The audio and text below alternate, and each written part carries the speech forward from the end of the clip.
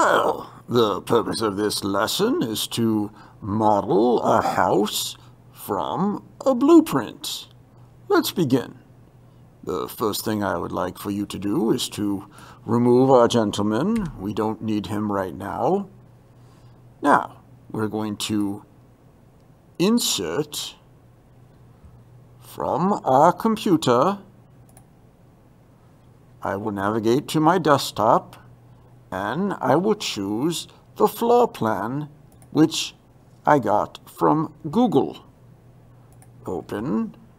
Now, I'm going to insert this as an image. All right. It comes up slowly. Now I want to hover over my origin. I will click once with my power finger, and then I will resize, dragging slowly, and I will click again. There we have it.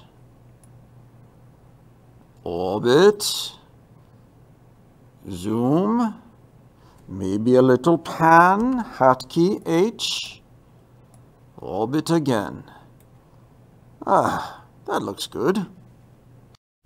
Okay, now notice that when I try to click on my image, my blueprint, nothing happens. So here's what we're going to do. I want you to right-click on the blueprint anywhere, and I want you to hit explode. We're going to explode it. Now, this will allow us to click on it. We can right-click now, and we can click on Make Group.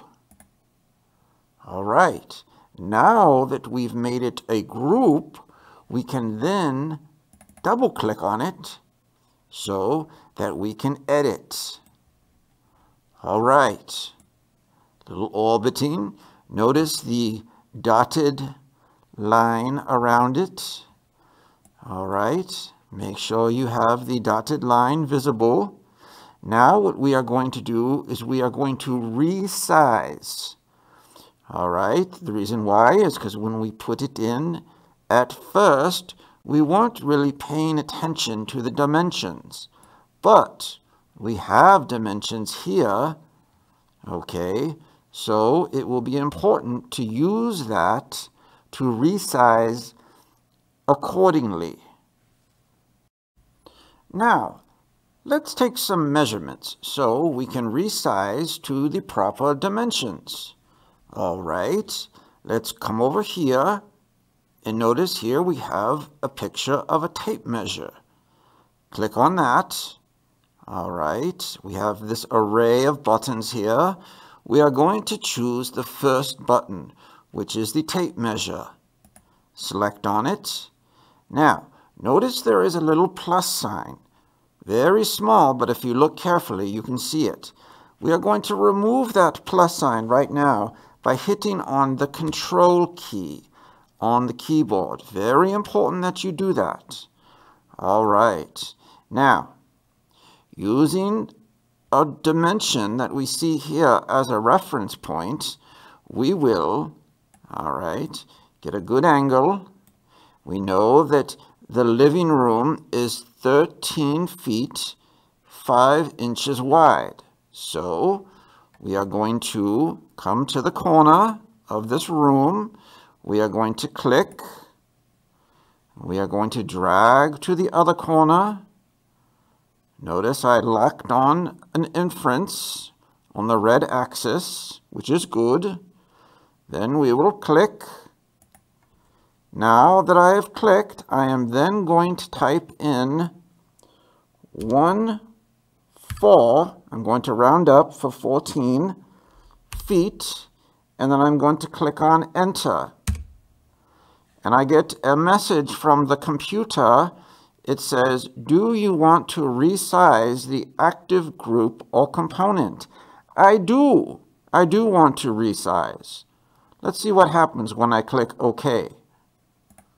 Voila! Oh, something looks wrong. Well, I am now going to scroll out. Oh, there we go. I think I have resized accordingly. I'm going to pan using my H hotkey. Now I have the proper scale, which I will then use to outline. All right, now we are going to use a combination of the line tool, the rectangle tool, the push-pull tool, and even the paint bucket tool to create a 3D model of a two-dimensional floor plan. Let's begin. Okay, I want you to hit the hotkey R to pull up the rectangle tool, and then you are going to outline the perimeter of the floor plan. Now, while I am dragging, I am also zooming outward using my scroll wheel. This is a very interesting feature of SketchUp. Okay, I'm going to go to the opposite corner and I am going to click. Now, you may be wondering why I decided to do that. Well, let me tell you. If I then use the offset tool, I can create a second perimeter, therefore creating the walls. Let me demonstrate. I will click on hotkey F to bring up my offset tool. Now, very carefully, not to confuse the edges, I am going to look for the outer edge of my wall. Now, this might take a bit of zooming and a bit of patience, but here you can see I have found what I am looking for. I'm going to click, and then the computer is waiting for some offset input. All right, I am going to choose the width of my outer wall, and I will click.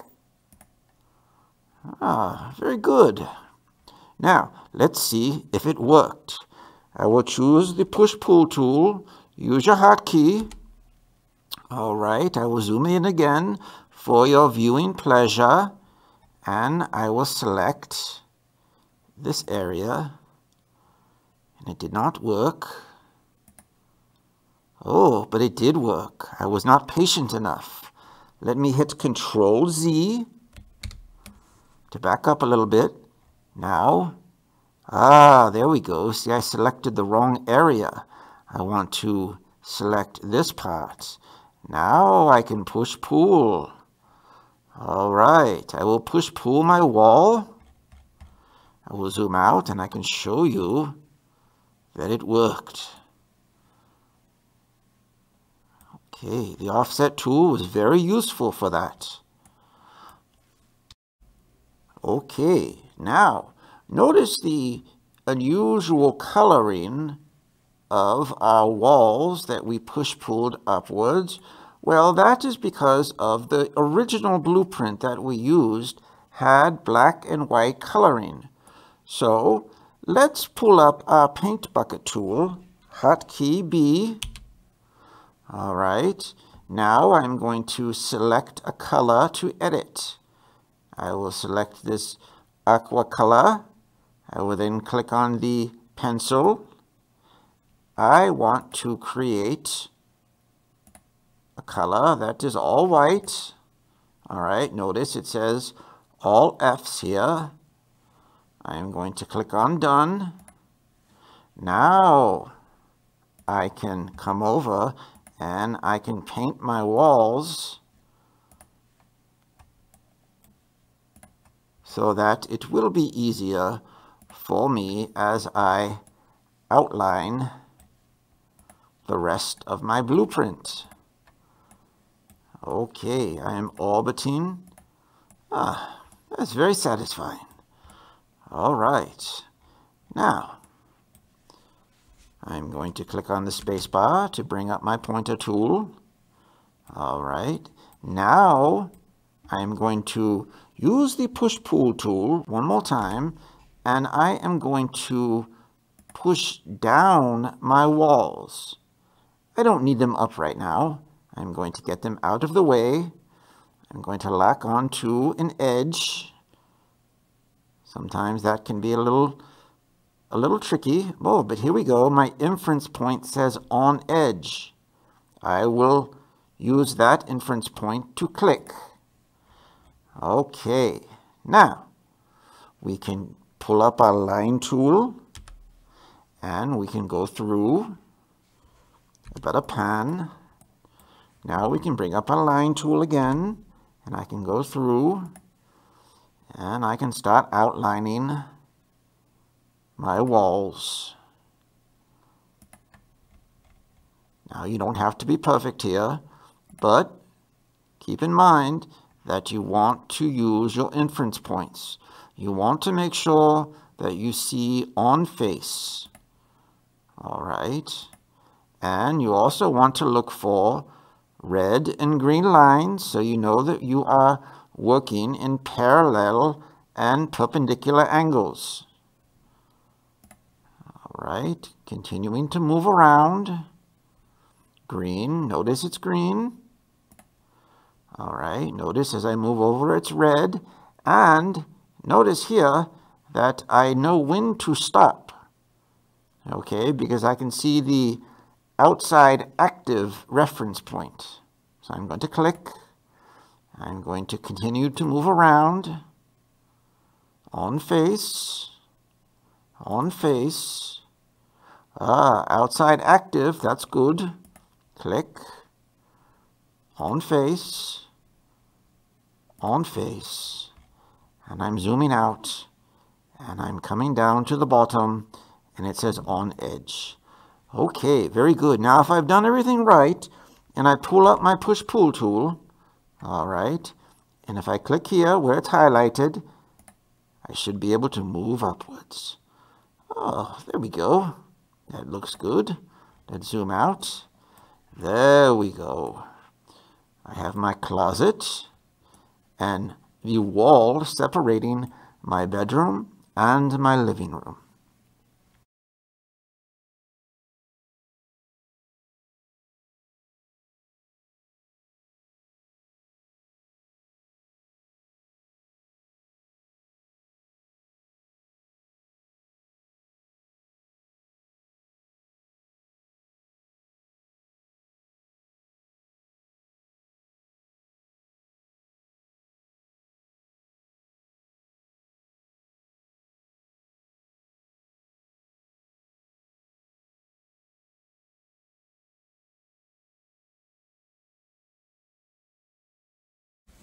All right, now that you have push-pulled all of your walls upward, you can start painting.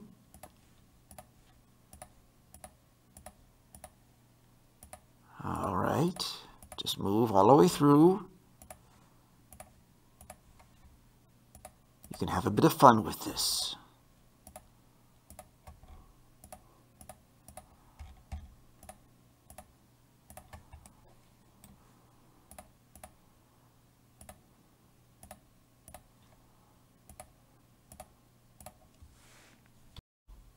Now, as you can see, we have a lovely floor plan for which we can continue to model.